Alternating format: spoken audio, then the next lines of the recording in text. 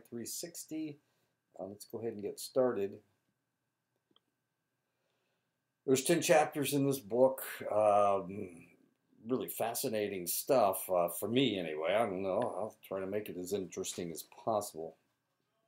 Chapter 1, Pharmacology of Addiction.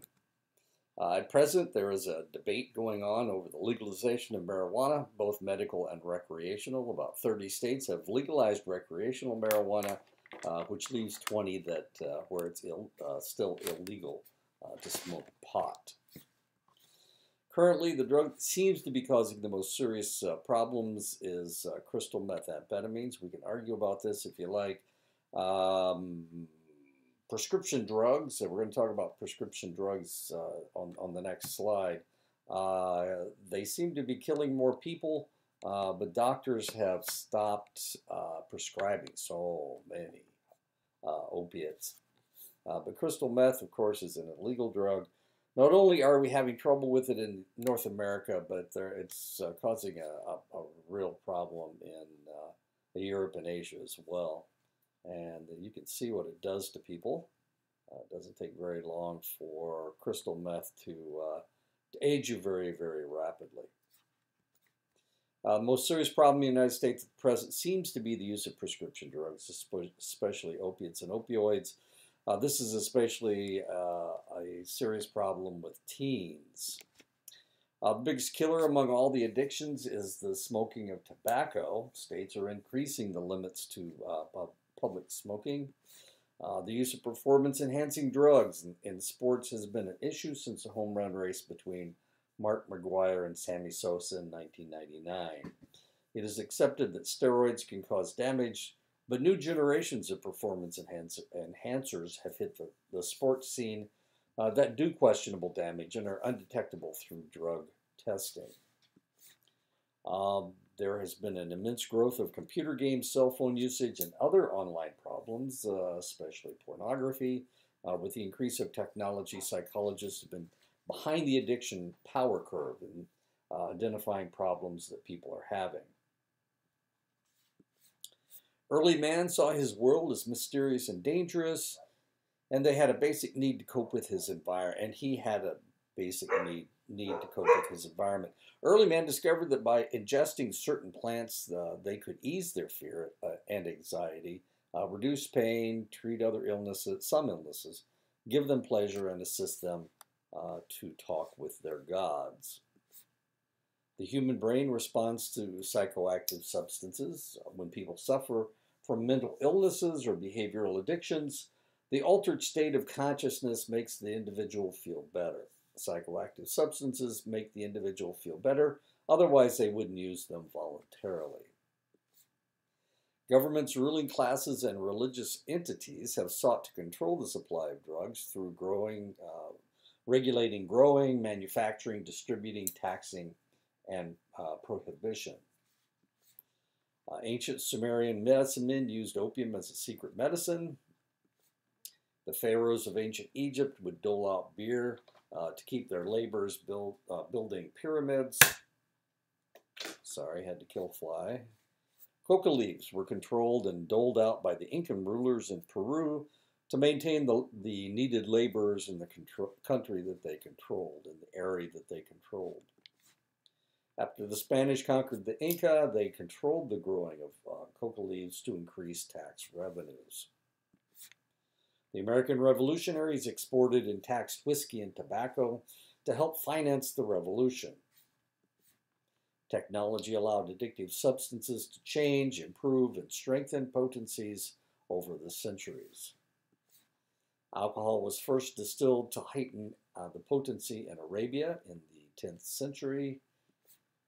Morphine was first refined from opium in Germany in 1804. Cocaine was first refined from coca leaves in Germany in 1859. An automatic cigarette rolling machine was invented in the United States in 1881, bringing more tobacco to the masses. The stimulant amphetamine was first synthesized in Germany in 1887 to replace ephedra. It was synthesized in Japan in 1919. And interestingly, I guess, if you want to look at it that way, both these countries used amphetamines extensively during World War II, as did the United States and all the Allies. LSD was first synthesized in Switzerland in 1938 by this man right here. His name is Hoffman.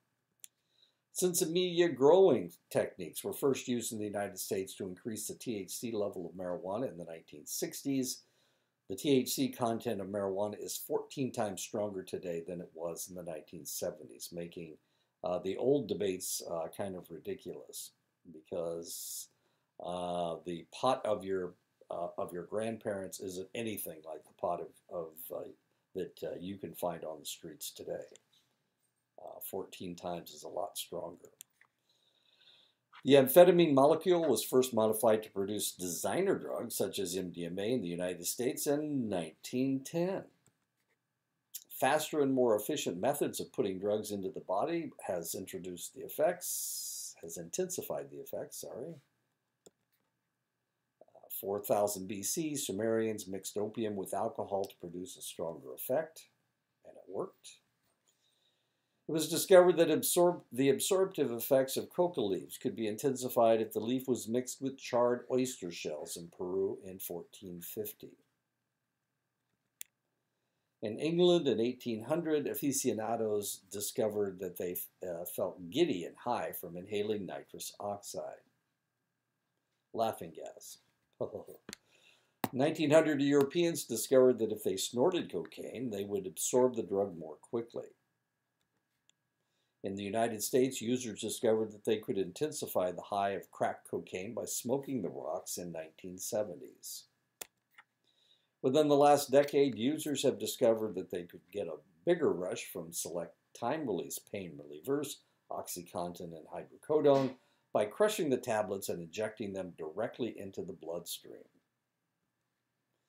Over 4,000 plants have been identified as yielding psychoactive substances. 60 of these have been in continuous use somewhere in the world throughout history. Opium poppies, marijuana tops, coca leaves, tea leaves, betel nuts, cot leaves, coffee beans, tobacco leaves, fruits and other plants that can be used to manufacture alcohol. And we're going to talk about all of these eventually.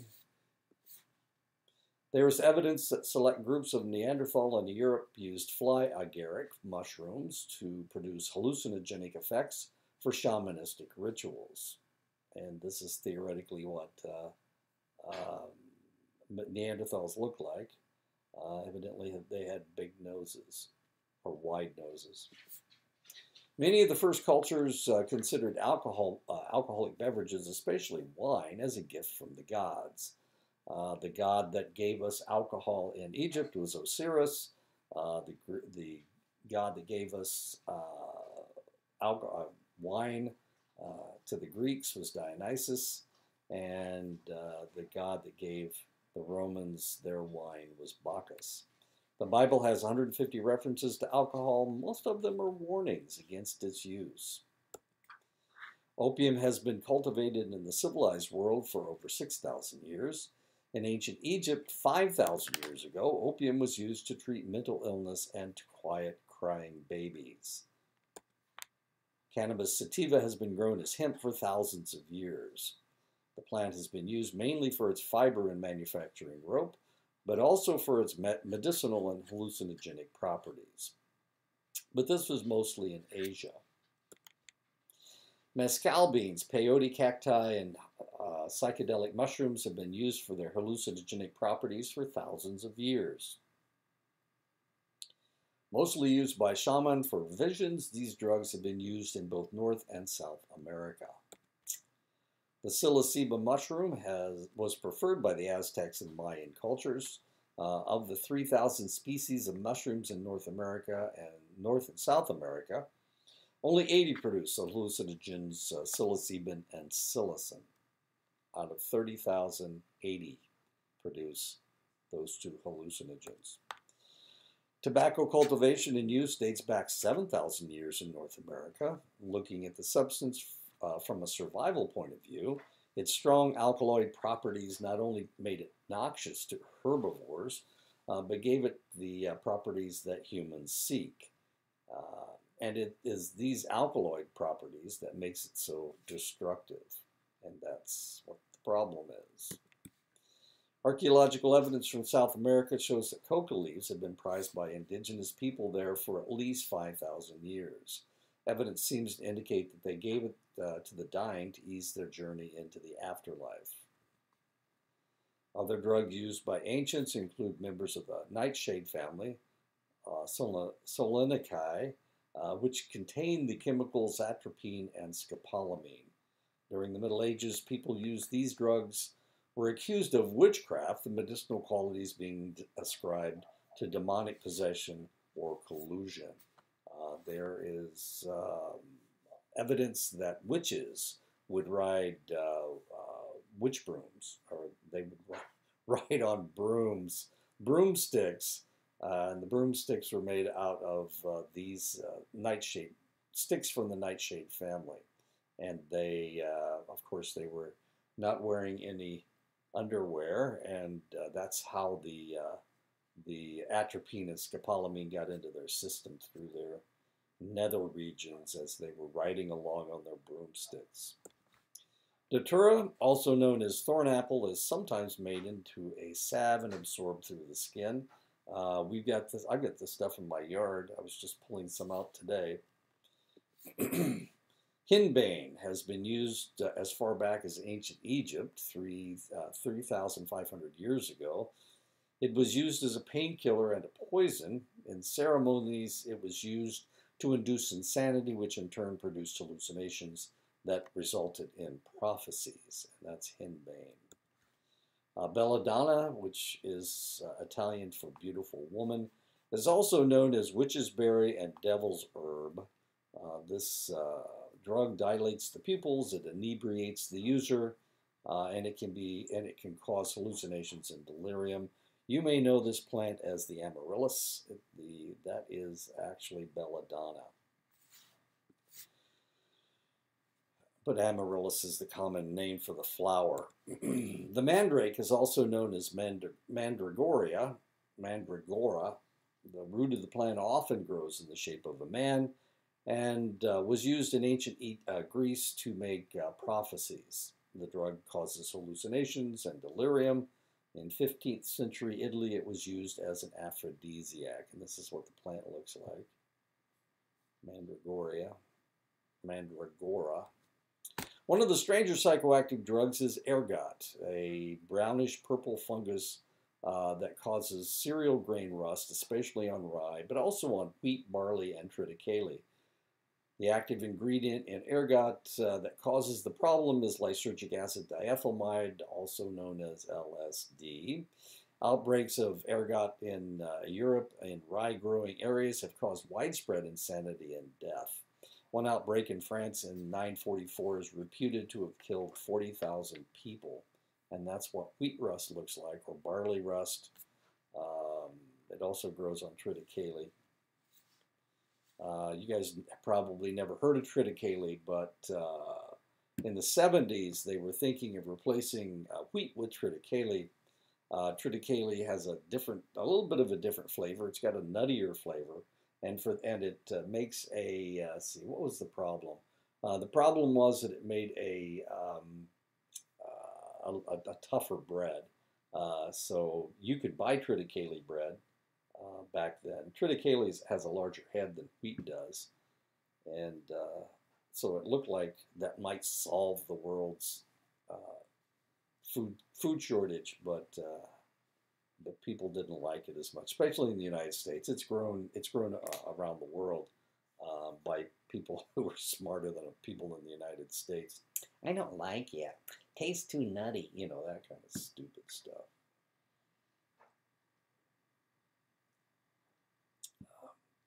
So I remember in the 70s when they were trying to they were talking about replacing wheat with triticale in the United States. And I was living in Lubbock, Texas at the time. I was stationed in Lubbock, Texas at the time, and the field right behind our house. We lived on base, but we lived right on the edge of the base. And the field right behind us had triticale.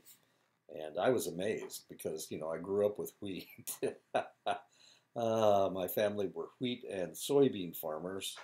And I was amazed because the heads were twice as big. And I couldn't see, I couldn't see any reason as to why you couldn't replace wheat with triticale. The first written use of caffeine came with the Olmecs in 3,500 years ago, who used coca or chocolate to produce a stimulating but bitter drink. Tea was cultivated 1,700 years ago in China and has been used in Eastern Asia ever since. Coffee was first cultivated about 1,200 years ago in Arabia. The invasion of the Americas by the Europeans opened up new markets for psychoactive substances as the European and American people traded their addictive substances back and forth. Coffee, alcohol, and tea were brought to the Americas, and coca and tobacco was taken back to Europe. Ritualized use of the stimulants became part of each culture. Opium came back to Europe in the form of a medication known as Theriac, which saw opium mixed with from 70 to 100 other medications. Eventually, in the 16th century, a stronger version of opium began to be used, as a tincture of opium became quite popular. A substance known as laudanum was used for everything from a sleep inducer to a painkiller to a treatment for alcoholism. And a famous poet, Edgar Allan Poe, was using laudanum, or used laudanum, trying to get rid of his alcohol addiction when he died. In early 1600s, a new drink was invented in Holland. It was called gin. Because of the contamination of the water supply of Europe, only alcoholic beverages could be drunk with impunity. This new drink was flavorful, easy to make, and inexpensive. It became the drink of choice among the poor in England. Something's happening right now in Europe. They're in drought. They have never seen drought quite this extreme before. They use the rivers as sewers in Europe, and they've been using their rivers as sewers for thousands of years. For that reason, you can't drink the water in Europe, which was a bit of a shock for people stationed in Germany or England or wherever they were. You drink something else. You can't. And the safest thing to drink is something with alcohol in it because it sterilizes whatever it is that you're drinking. So alcohol became very popular, and since you couldn't drink the water, you didn't have much choice. I guess you could drink the rainwater, but that was about it. The river water certainly you couldn't drink. The rivers in England or in Europe are drying up. They have forest fires going on all over the place. A real serious problem right now, right this second, as we speak, as I speak to you. So they are rediscovering their old sins. One of them is that the riverbeds stink. Why do they stink? Because they've been using it. They are in essence sewers. When it has a lot of running water in it, it's not as bad. But as that water dries up and becomes dirt, or becomes sand, or whatever it is on the bottom, some kind of loam, you can smell the human waste products in the soil. Okay, so what do we have? We've got gin. This is the 1600s.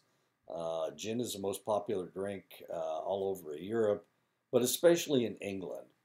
Quickly, alcoholism rates and mortality due to drinking skyrocketed in the back alleys of London. England's growing population stopped growing due to the deaths. Attempts to regulate gin production and distribution led to riots in the streets. Production rates septupled. Septupled means it was multiplied by 7. Finally, in 1751, new laws were passed, and gin consumption returned to less deadly levels. And of course, this is a picture of some of the horrible things that were going on at the time. Here's a baby that's falling out of his mother's arms, and of course, he will crash onto the ground. Here's a man that's starving himself to death by drinking. Man, people made a lot of money. The Brits are big on making money. This guy's hung himself. They're dunking somebody in the. Oh no, they're carrying people around in a wheelbarrow. Anyway, a lot of crazy stuff, a lot of anger. Riots in the streets. Okay. Population, to the extent that the population actually stopped growing in England. Still, control of psychoactive drug use was sporadic throughout the world. Nitrous oxide inhaling parties were not uncommon in Victorian England, though the practice sometimes resulted in more fighting than laughing. And of course, nitrous oxide is laughing gas, and people are trying to have a good time, and it doesn't always lead to feeling funny. Sometimes it leads to just feeling angry. Morphine was about 10 times as potent as opium. Morphine was used during the Crimean War, which was in the 1850s, and then the American Civil War to treat wounded casualties. The American Civil War was in the 1860s, 1861 through 1865. Many men became addicted to the painkillers after these wars. This was the Crimean War in England, between England and several allies against the Russians. And the English won the war and took over Crimea. Opium became dangerous to life and limb with the development of morphine, but it would get worse. In 1855, the hypodermic needle was invented, making it possible to inject morphine. In 1874, morphine was synthesized into diacetylmorphine or heroin. Heroin was 2 and sometimes 5 times stronger than morphine. So we started out with opium, then we developed morphine, which is 5 times stronger than opium, and now we have heroin, which is 2 to 5 times stronger than morphine, which makes it, what, 25 times stronger than opium? Opium became involved in one of the oddest events in the history of psychoactive substances. The British were addicted to the caffeine in tea, but the Chinese demanded silver bullion to buy it. Bullion. I guess I'm probably pronouncing that word incorrectly. The British had no commodity. I'm not talking about making soup. I'm talking about solid silver is what I'm talking about. The British had no commodity that the Chinese wanted, that the Chinese would buy with silver. The Chinese had eradicated opium smoking from their country in about 1000 AD. So they hadn't had it for about 800 years. In 1839, the British battled the Chinese to open their ports to opium trade. The Chinese lost the war in 1842. It took them 3 years to defeat the Chinese, but at least they got the Chinese to take opium in trade for tea. Actually, they got the Chinese to trade opium for silver, and then they traded the silver for tea. And this is one of the reasons why the British had so much tea. A second opium war was fought from 1856 to 1860 to open more Chinese markets for trade. The Chinese lost again. Trade went from 15 tons in 1800 to 2.5 million tons by the turn of the 20th century. The British had cheap tea, and the Chinese had an addiction. That still goes on today, by the way. In 1859, cocaine was synthesized from the coca leaf. It quickly became a new medicine. It was used as a topical anesthetic and used for eye surgery. It was mixed with wine to make a new, stronger concoction. It was used by Freud to control asthma, gastric problems, as an aphrodisiac, and to relieve depression. During the end of the 19th century and beginning of the 20th century, many patented medicines were manufactured with what would become illegal drugs. Coca-Cola was first manufactured with 5 milligrams of cocaine and continues to contain coca extract with the cocaine removed. Coca-Cola continues to use the largest purchase. They are the largest purchaser of Trujillo coca leaf. Um, Now, of course, they've replaced it with caffeine. They have caffeine that gives you your buzz. The flavor of Coca-Cola comes from cocaine or from the coca leaf, coca extract. I used to think it was, what is that stuff? I can taste it in there. I can taste it. Coca-Cola tastes different from Pepsi Cola, from any other colas, and I could taste the difference. And I thought it was a different flavor, but it turns out to be coca. So there you go. I was wrong. It was coca leaf, coca extract. While all was not paradise in alcohol-soaked United States, drunk and high men made poor workers and worse husbands. Inebriation impeded responsibility, and abuse among drinkers was common. The first temperance organization was started in the United States in 1826. To understand why temperance was so widely accepted in the United States, we have to understand the woman's lot in the early 19th century. Contraception was illegal in the United States. It was illegal in the United States because of the Comstock laws. So women tended to be pregnant almost constantly. The drinking patterns in the United States followed the path of cheapest booze. Corn liquor was least expensive, so men tended to drink voluminous amounts of whiskey. Women saddled with a sporting husband were likely to raise her children in poverty and have to accept his drunken abuse. U.S. consumption of alcohol in 1830 was 7.1 gallons of pure alcohol for each citizen compared to 1.8 gallons today. So what are we talking about? 7.1 gallons. 7.1 gallons of pure alcohol is 200 proof. Most of your drinks, most of your hard liquors that you drink today is 100, maybe 120 proof. Some of your stronger liquors, vodka, for example. Most of your whiskeys are in the 80 to 120 proof range.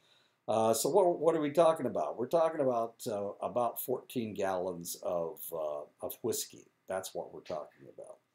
Or 14 gallons of vodka, or 14 gallons of tequila. 14 gallons, and gallons are those jugs that you carry around your milk in. So 14 of those, that's how much you would drink a year. That means you were drinking more than one of those every month. And that was the average consumption for each citizen. That's not everybody. Today, the average U.S. citizen only drinks 1.88 gallons, which is still a lot of booze, but it's not nearly as much. It's 1/5 the amount that they used to drink. Okay, so a lot of alcohol was being consumed. A lot of men were staying drunk almost all the time. And of course, they made very poor workers. They also made very poor husbands. The first state to prohibit the sale of alcohol was Maine in 1851. By 1855, 1/3 of the states in the United States had laws controlling the sale and use of alcohol. Now, we're talking about prohibition here. Okay, so 1/3 of the states in 1855. By 1920, enough states limited the use of alcohol to lead to the passage of the Volstead Act, prohibiting the manufacture or sale of alcohol. But alcohol wasn't the first psychoactive substance regulated. In 1909, the Opium Exclusion Act was passed, banning the importation of opium into the United States for use other than medicine. Now, the reality was that there weren't a lot of people in the United States that were using opium. Most of the people using opium were Chinese immigrants coming into the United States. They had developed the habit overseas. So one of the reasons that they passed the Opium Exclusion Act was to keep it from becoming an addictive substances with the general population in the United States. It was also used to combat Chinese immigration. They were afraid of the yellow peril, so they were trying to keep Chinese people out of the United States. As a matter of fact, in 1889, they passed the, what did they call it? The Asian Exclusion Act, where they wouldn't allow people from Asia to immigrate to the United States. That wasn't just the Chinese; it was also the Japanese and Koreans as well. And these laws didn't change; they were passed in the 1880s. These laws didn't change until after World War II. It's one of the reasons the Japanese were so upset with us during World War II. In 1914, the Harrison Narcotic Act was passed, labeling opium as a narcotic to be controlled by the federal government. While the Volstead Act was repealed in 1933, other psychoactive substances have been added to the list of controlled substances in the United States. 1937, the Marijuana Tax Act was passed, banning the use of cultivation of cannabis. There was a movement in California to get cannabis made illegal as a drug. Why in the world did they do that? They were trying to control Mexican immigration at the time. The rest of the United States didn't really care because, well, they didn't have, there wasn't as much immigration coming into the rest of the United States. Only California was inundated with Mexican immigration. In Texas, New Mexico, and Arizona, it wasn't that important. But there was Ralph Randolph Hearst, the newspaper magnate, for some reason didn't like Mexicans, and he was trying to keep them out of the United States. The rest of the United States, Texas, that shared a border with Mexico, Texas, New Mexico, and Arizona, they had open borders primarily. So people were just kind of wandering back and cross. Anyway, they were going back and forth. 1965 Drug Abuse Control Amendments regulated the manufacture of stimulants and depressants. Cloves was the flavor I was trying to think of. I thought Coca-Cola had cloves in it, but it's not. It's coca extract is the flavor. 1965 Drug Abuse Control Amendments regulated the manufacture of stimulants and depressants.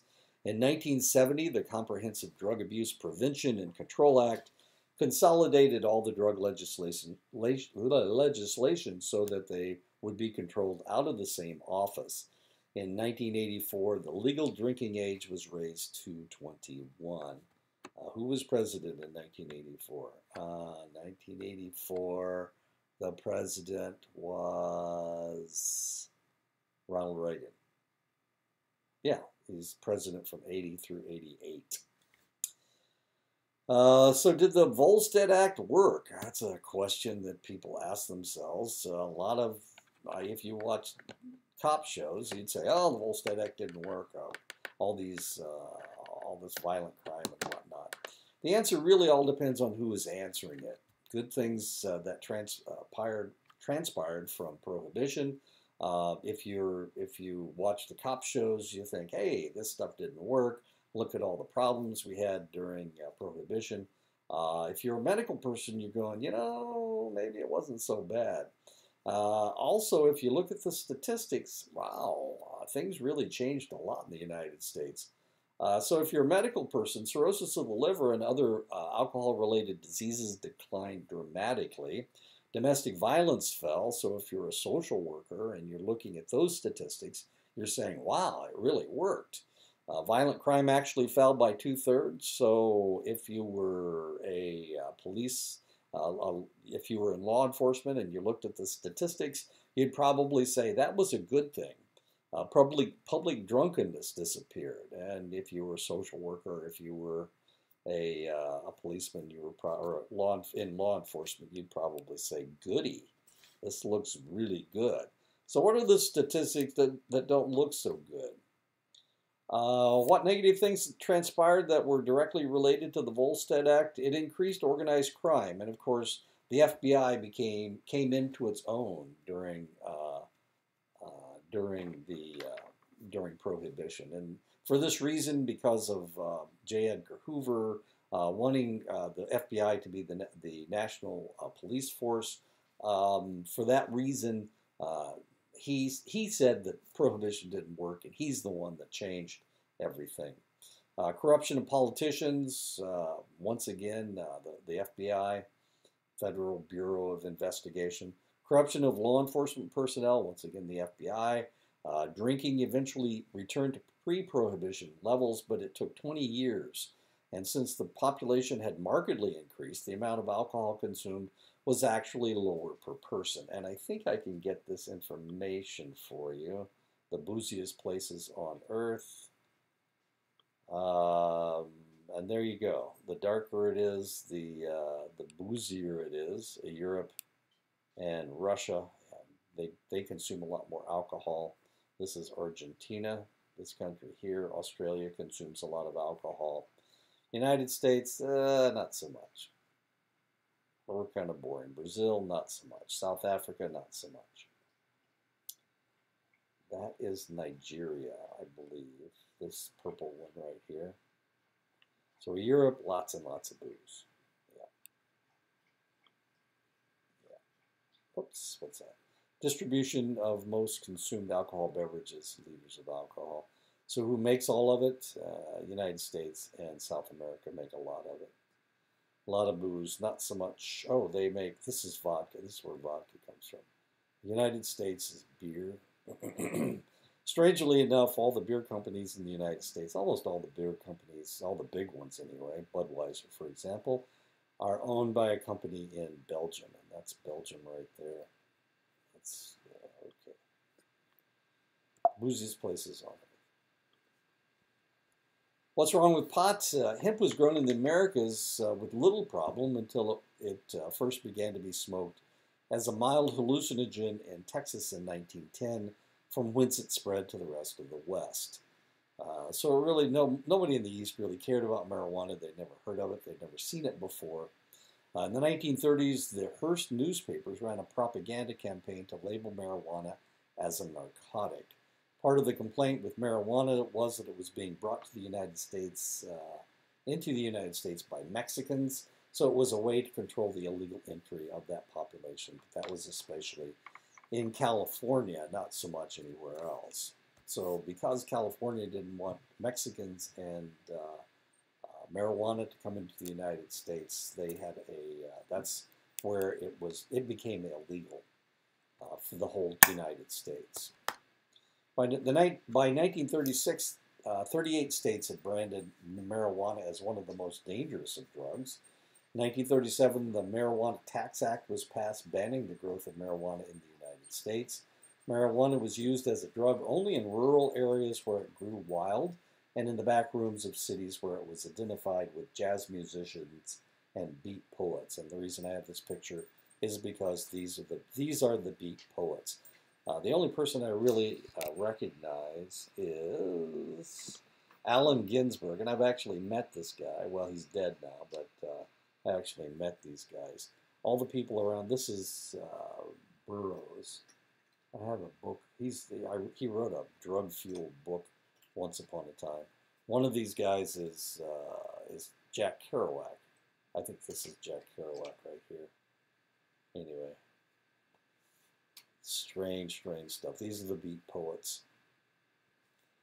In the 1950s and 1960s, the influence of the beat poets' support of using psychoactive substances, including marijuana, as an act of rebellion caught on with the youth of that era.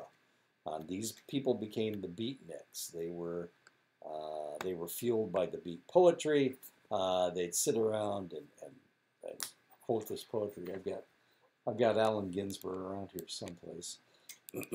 Remember, I was an English major when I was at Wabash. And that's where I met Allen Ginsberg. He came for a poetry reading. And I was working in the cafeteria. And he came through and he asked me what I was going to do. And I said, well, maybe I'll go into advertising. He said, don't do that. Go into advertising or teaching. He said, don't go into advertising. Those people are parasites. That's what he said. He called them parasites. Go into teaching. And of course I did go into teaching, but it didn't have anything to do with Allen Ginsberg. That was in 1967, I think. By 1971, I was in the military, so that's not what he wanted either.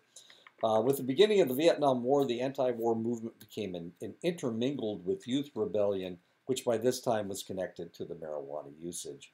And of course, marijuana usage peaked after the war in the late 1970s. That's when more people were smoking pot.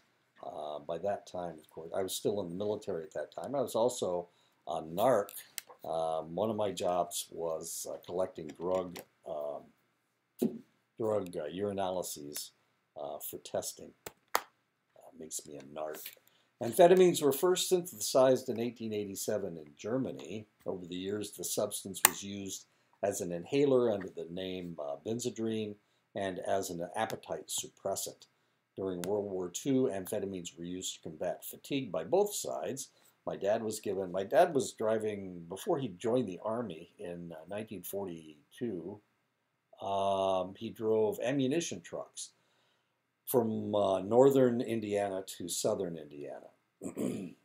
And so they had the circuit that they had to make, and they had to make, I don't know, 2 or 3 trips a day. So a lot of it was taking a little bit longer because the roads were so clogged up. So they tried to keep them awake by giving them amphetamines. But my dad never took them. He said he had access to them, but he never actually took them. And he drank caffeine instead, which actually doesn't work on him, but he was able to stay awake. What else happened? Oh, during the war, they were offered amphetamines, but he never felt like he needed to use it. In the 1950s and 1960s, amphetamines were used in diet pills. By 1970, it was estimated that 6 to 8% of Americans were using diet pills. Amphetamines were part of the fuel of the hippie movements and the Summer of Love in 1967. That's the year I graduated from high school. Congress passed the Comprehensive Drug Abuse Prevention and Control Act of 1970. The Summer of Love was primarily on the coasts, and I was from Indiana, right in the middle of the country. So the Summer of Love we missed that a lot because we missed it because we were living in the middle of the country. We were pretty naive at that time. Anyway, as much fun as that is. Sports were pretty much the purview of the wealthy and the extremely gifted through the first half of the 20th century. It wasn't important enough to try to cheat or gain an advantage. This is Johnny Weissmuller, who eventually became Tarzan. He was an Olympic gold medalist. With the Cold War after World War II, every field where the free world met the communist world became a battlefield of sorts. The world of sports, especially the Olympics, became a very contentious area of conflict. Eastern Bloc countries, led by the example of East Germany, began giving their athletes anabolic steroids, creating super athletes. The world was appalled by the results and came out against the practice in 1968. Since then, all amateur athletic organizations have banned the use of steroids, along with the professional athletic organizations around the world. This is a young lady, East German young lady. This is what he looks like today. He has become transgender. They gave him so much anabolic steroids that it made him masculine. And because of that, and because it readjusted his brain, he decided to become a male. And there he is today with his mustache. And there he is in the old days. You can see the resemblance between the two of them. This is when he was a woman shot putter, female shot putter. And now he is a guy.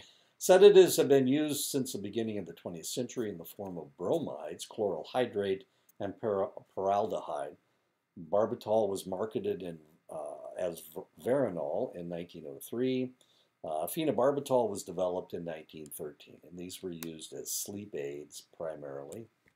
Sedatives became very popular during the Depression and World War II eras, peaking in this time period with over 50 different barbiturates dominating the market. In the 1950s, doctors realized that they had not only overprescribed the drugs, but they had created a whole generation of addicted adults. In the 1950s and 1960s, a whole group of milder tranquilizers were developed to replace the more dangerous tranquilizers. Miltown and benzodiazepines such as Librium, Valium, Xanax, Klonopin, and Halcyon became the most widely used drugs in the world, and the most widely used drug in the world at this time was Valium. When I was in the military, that was during Vietnam War. We were giving people Librium and Valium by the bucket load. I mean, it was ridiculous. We were getting other medications in half-gallon containers, in gallon containers, but we got Valium and Librium in 5-gallon buckets. That's how much we were distributing to people. It was mostly the wives of soldiers that were overseas. But we were sedating people so that they wouldn't complain about what was going on, as bizarre as that is. Ergot, or barley rust, had created havoc wherever it appeared, and no one knew why until Swiss chemist Albert Hofmann, we saw a picture of him as an older man, before, isolated the active ingredient lysergic acid diethylamide from the fungus. After his discovery, Hofmann accidentally dosed himself and discovered the psychedelic effects of the substance. The U.S. Army and the CIA bought the rights to LSD from Hofmann and experimented with the drug through the 50s and into the 60s. One of the researchers working with the CIA was Dr. Timothy Leary of Harvard, who decided that the psychedelic substance needed to be shared with the rest of the world, and that's how LSD came to be distributed in the Americas. 1.5 billion people drink alcohol around the world. 76 million of these people have an alcohol abuse disorder, and I guess this guy is one of them. He's counting, I guess. 1, 2, there you go. Pretty red face. He's got 2 bottles of wine here. He's Mr. Happy Man. 180 million people worldwide abuse illicit drugs. 160 million people worldwide smoke marijuana each year. That is what do they call those things? That's a really big joint, I guess. Doobie. It has been estimated that 20 to 60% of all hospital beds are inhabited due to drug abuse, and that is really irritating for those people working in medicine. Illicit drugs figure into the economic structures both where they are grown and where they are used. Heroin, cocaine, marijuana, MDMA, or ecstasy, which isn't used that much in the United States. This is really popular in Europe, or was popular in Europe. A lot of these kids are now adults, and they are not doing that kind of stuff anymore. And methamphetamines, of course. Illegal heroin is grown in 4 areas of the world. The Golden Crescent is an area in Southeast Asia that encompasses areas of Afghanistan, Iran, and Pakistan. And this is where illicit heroin is grown, with opium, of course. And that was a problem when we were in Afghanistan. We were trying to control the opium trade, the opium growing being done. All the legal opium is grown in India. So all of this was illicit. A lot of the economy of the area is based on opium. The Golden Triangle, so we have the Golden Crescent in Southwest Asia. The Golden Triangle encompasses parts of Southeast Asia, countries of Thailand, Myanmar, which used to be Burma, and Laos. This area right here was the Golden Triangle. And this was a problem during the Vietnam War. Mexico exports a form of heroin that is dark in color and called black tar or brown heroin. Colombia not only exports cocaine to the United States, but a white heroin as well. White heroin found in the Golden Triangle, Golden Crescent, and Colombia is a pure, stronger heroin than that found in Mexico. So the good stuff comes from Colombia, the Golden Triangle, and the Golden Crescent. 90% of the world's supply of illicit heroin comes from poppy fields of Afghanistan. 60% of Afghanistan's wealth comes from opium sales. And United States efforts to curb production has resulted in an increase of 50% by 50%. Really serious stuff. The nationalist Chinese under Chiang Kai-shek and his Kuomintang party dealt with the drug tongs of Shanghai while they controlled China. While the Kuomintang were expelled from China, they continued to grow and market opium along the Thai-Burma border in order to buy weapons for their defense against the communists.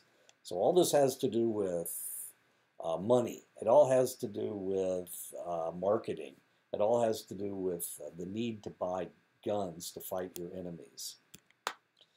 The Vietnam War was a quagmire.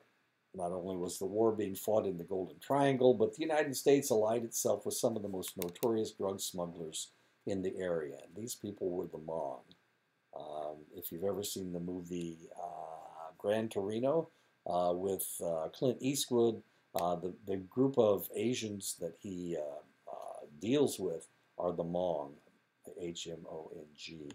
There are also a group called the Ho, the Ho.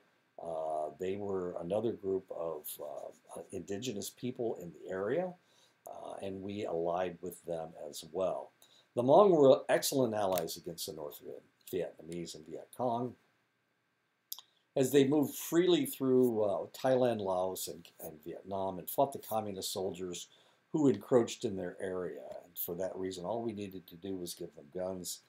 They were natural smugglers, they were natural fighters, and they still are in the United States, as you saw in that movie. Kind of interesting people. They'll slit your throat and smile the whole time that it's happening. Not that that means that they're dangerous now, of course, because we're not at war, certainly not at war with them. And we're not using them as our proxy soldiers.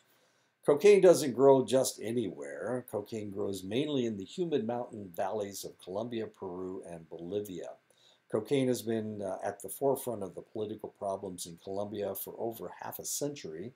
Drug cartels operate with impunity throughout the country and control many of the decisions being made locally and nationally. Worldwide, 25 million people, that's the population of Texas and plus Montana, have died from AIDS, and another 40 million, that's the total populations of California and Oregon, are infected with HIV. In the United States, around 900,000 people, that's the population of Montana, are infected with HIV, while 500,000, the population of Seattle, have died of AIDS. So if all the people in Texas and Montana died, that would be the number of people that have died from AIDS. When the AIDS epidemic first hit in 1982 and 1983, it was mostly caused by unsafe sex between homosexual males. And of course, in 1982 and 1983, I was working in the hospital. I was working in a hospital in Omaha. I was running one of the sections of the lab.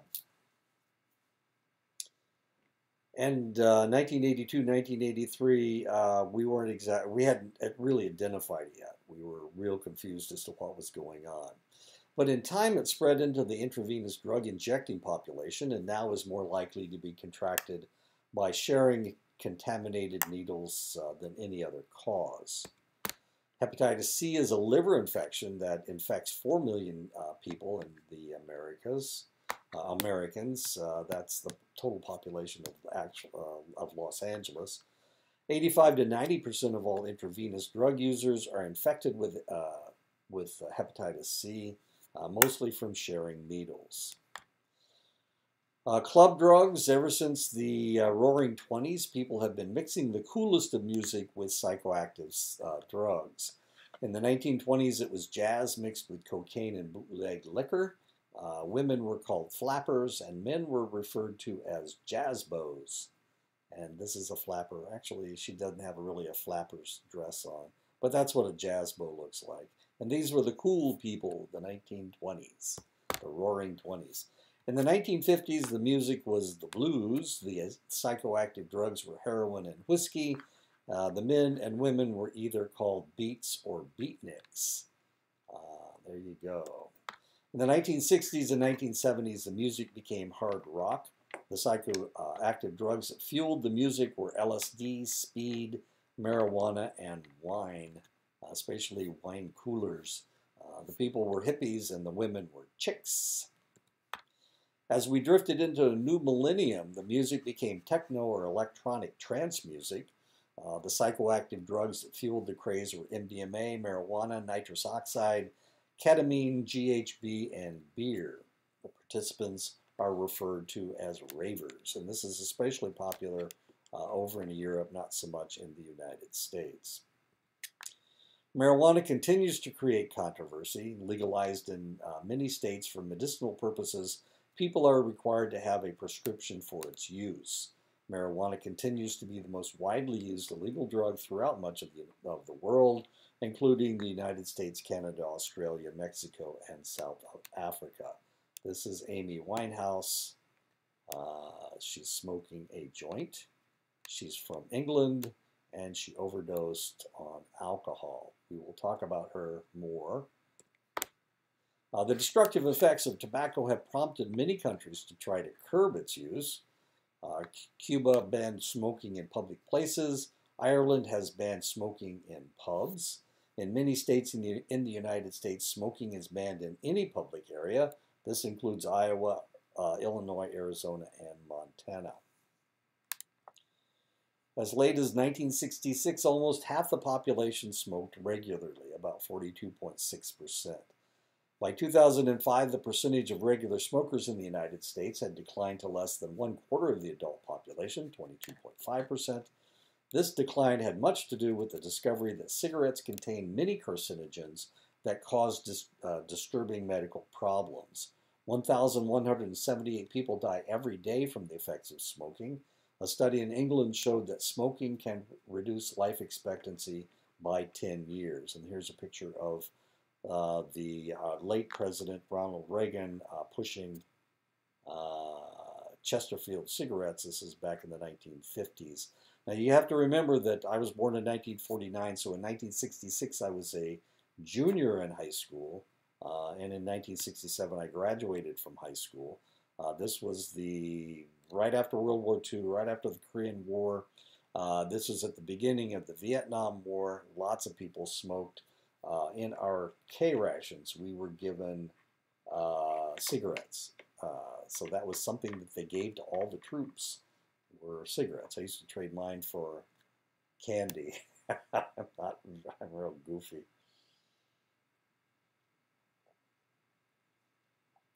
In the 1960s, if you went to somebody's house, they'd have an ashtray. Ashtray would be full of cigarettes. Now, if somebody smokes, you can smell it, and you want to stay out of their car and all that other stuff. In those days, you couldn't go to anybody's house where the house didn't smell like tobacco smoke, as weird as that may be. My parents didn't smoke, so there you go. So my house didn't smell like tobacco. And maybe that has given me my sensitive nose, my ability to smell things. Despite the reduction of revenue for tobacco companies in the United States, they have been able to keep profits up by developing foreign markets in the third world. In the United States, tobacco manufacturers have tried to sustain their market by targeting females, minorities, and younger smokers. In 1998, tobacco companies agreed to pay $246 billion over 25 years for their illicit practices in the past, and that runs out next year.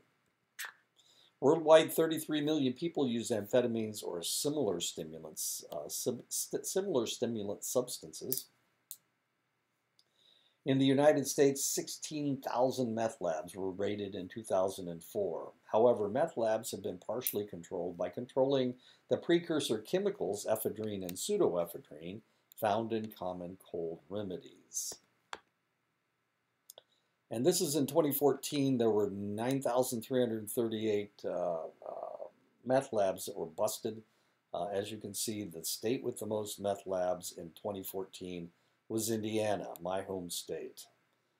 Missouri was second. Yeah, that's right. Okay. Illinois was third. No, that's not right. Tennessee was third. There you go. Okay, so right here was the golden circle of amphetamine usage. Missouri, Illinois, Indiana, Tennessee, and Kentucky right here. And Michigan, I guess. Oh, Ohio. Wow, that's quite a circle. Okay. Treatment for amphetamine usage has skyrocketed in the past decade. In 1993, only 21,000 people sought treatment for amphetamine addiction. This figure had increased to 151,000 by 2004. I looked for new figures, couldn't find them. Other stimulants also make an impact on our lives. The use of caffeine in recent years has increased markedly. Coffee kiosks have sprung up in tiny towns, and sales of caffeinated soft and energy drinks have exploded. 18% of teens, 4,300,000, abused Vicodin in the form of hydrocodone in 2004. Hydrocodone is the most widely used and abused prescription opiate. 10%, 2,300,000 teens, abuse the opiate Percodan in the form of OxyContin, the time-release version of oxycodone. And as you can see, drugs make you look sexy. Who could argue with that face? Or that face? Or that face? There we go. Alcohol directly kills 75,000 people in the United States every year. Alcohol directly kills 1.8 million people worldwide every year. 17.6 million Americans have an alcohol abuse disorder. That is 8.5% of the adult population. Alcoholics make up 10 to 15% of people in hospitals, 10 to 20% of people in nursing homes. When MRIs were done on gamblers, the portions of the brain that were activated by winning and losing were the same areas that were activated by cocaine. Now, surprisingly enough, if we look at telephones and getting messages on the telephone, same areas are activated and the same neurotransmitters at the same intensity are produced from your cell phone, as weird as that may seem. Statistics show that 2.5 million Americans are classified as pathological gamblers, 3 million Americans are classified as problem gamblers, 15 million Americans are at risk for problem gambling. One study in Minnesota in 2004 found that 1% of the gamblers accounted for 50% of the wagers. In the same year, among the riverboats of Illinois, 10% of the gamblers accounted for 80% of the revenues. While gambling may be the most economically devastating behavioral addiction, there are others that are equally personally devastating. Compulsive overeating, anorexia, bulimia, internet addiction, sexual addiction, excessive TV addiction, compulsive shopping, pornography addiction. These are all some of the behavioral addictions, and we will talk about them eventually. There you go. So we'll talk to you next week. Maybe not next week, maybe the third week. We'll tackle chapter 2. There's only 10 chapters in this textbook, so there are 10 lectures, and there you go.